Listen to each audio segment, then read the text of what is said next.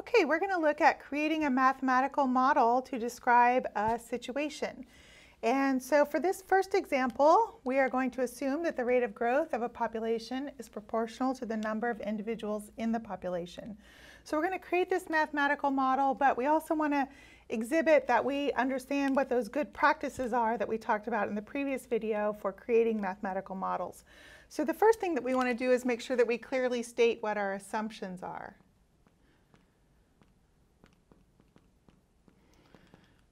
So one of those assumptions is that this statement that I have up here in my example is true, that the rate of growth, I'm not going to rewrite all of that. So this same thing here, proportional. That is our assumption that we're starting with. The other thing that we're going to assume here is that we can describe the proportionality constant, and so that we can describe that a little bit as well. So that's actually going to be in our next thing that we want to do here, is we want to clearly define what our variables, independent variables, dependent variables, and parameters are. And so that proportionality constant is actually a parameter. So we're going to clearly define our variables.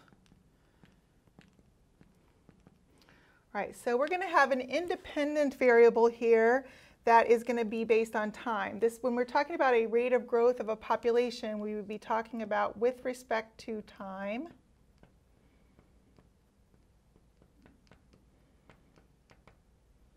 So our independent variable is going to be time.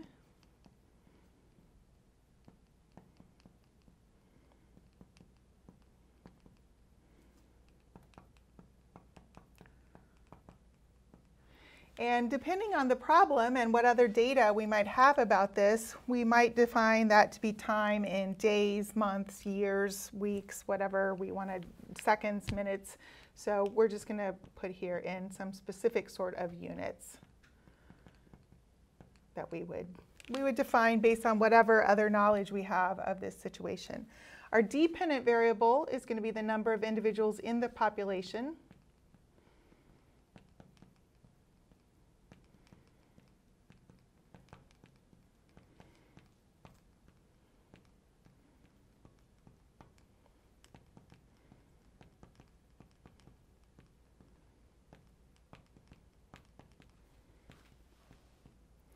And then parameters. So we're actually going to have two parameters here, one that's explicitly described in our assumptions here, and one that's not, that we would need to maybe infer that we would know about this.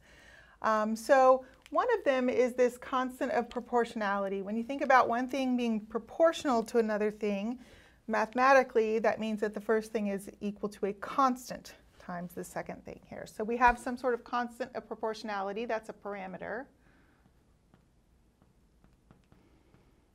I'm going to use K.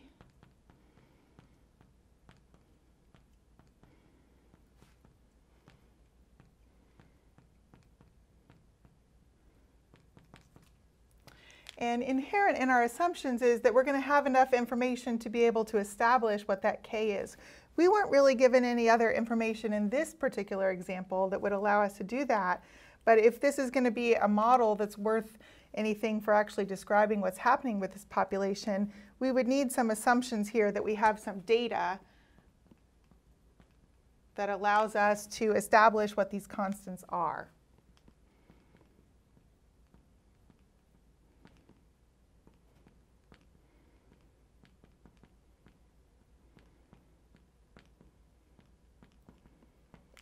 And the other thing that we would probably need to know is an initial population for this population here. So P of 0, and since we were not given that number here, we might just describe that as P naught. So that would be whatever an initial population is at time t equals 0.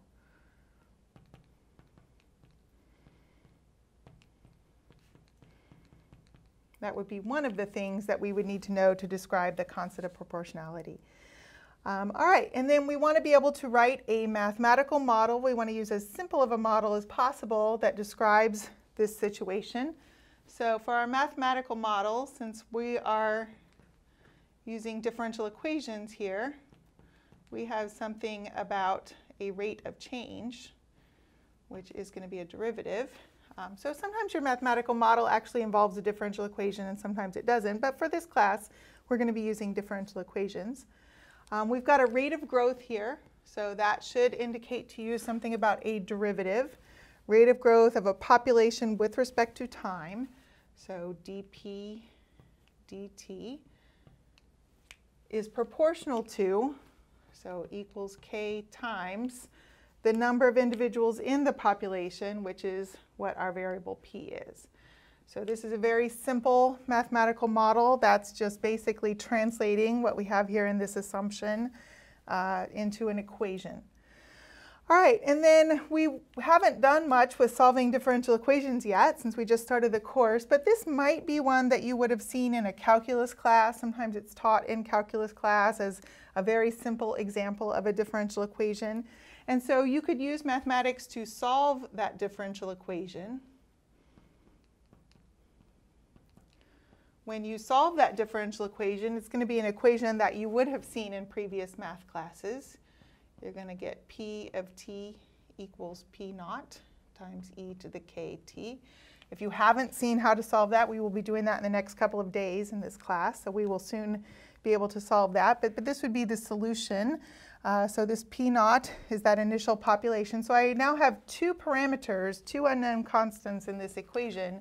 My p naught, which is my initial population, that might be different for different populations, and this k, constant of proportionality. So I've used letters to represent those, but both of those things I just circled there are really constants, not variables. I have an input independent variable t and an output dependent variable p.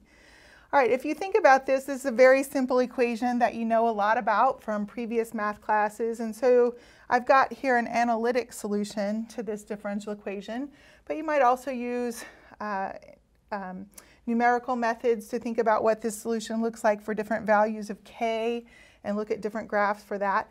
But in general, so if k is positive and p naught is positive, you should know what this graph is basically going to look like. This is basically a simple exponential function curve, and your starting value here would be p of 0 equals p naught, and the bigger k is, the steeper this curve is.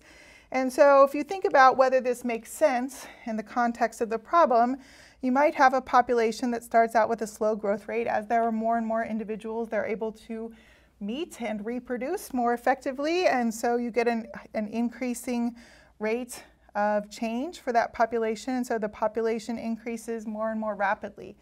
This actually describes situations pretty well if you have a small population and a large environment, so that there are not things like food shortages that might start to control the population growth. So this is an okay model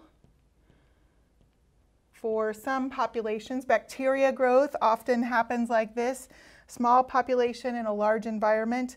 But when there are limited resources like food or space, sometimes the population is not going to continue like this forever. It's going to eventually level out. And so what we've started with here is a simple model that describes population. This is kind of a typical population rate of change sort of problem that you might have seen in a pre-calculus or an algebra class. We've looked at the differential equation that actually describes that. But what we're going to look at in some later videos is modifying some of these assumptions a little bit to think about what happens if I have limited resources are not evident in this model. So this would represent when we have unlimited resources. But in practice, often we do have limited resources. So we might go back and reiterate this process, take this model and modify it a little bit so that we can then think about what happens if I have limited resources. All right, so we'll look at that in the next video.